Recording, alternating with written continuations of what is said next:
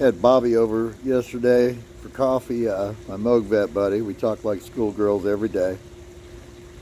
And,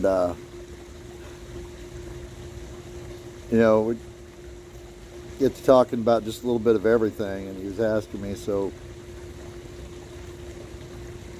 when did this verse, Isaiah 6:8, just really start sticking to you?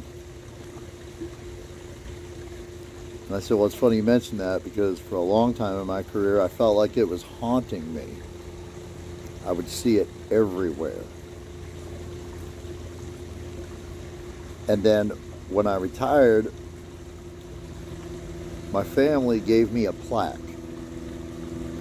And to this day, it's one of my most prized possessions. And it's a thank you for your service plaque, but it's got Isaiah 6:8 written out. And that was yet another clue. And then when I had my meltdown a little over, what, 3-4 years ago now, I turned Airborne Ron's into the Isaiah 6:8 Military Outreach Ministry. Because I finally realized what God was trying to tell me by shoving that verse in my face for over 20 years.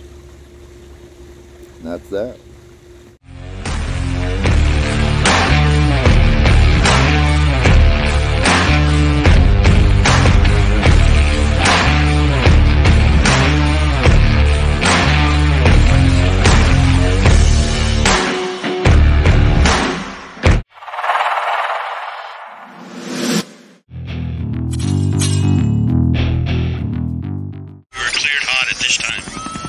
Moog Vet 6, this is Smoke Jumper 7.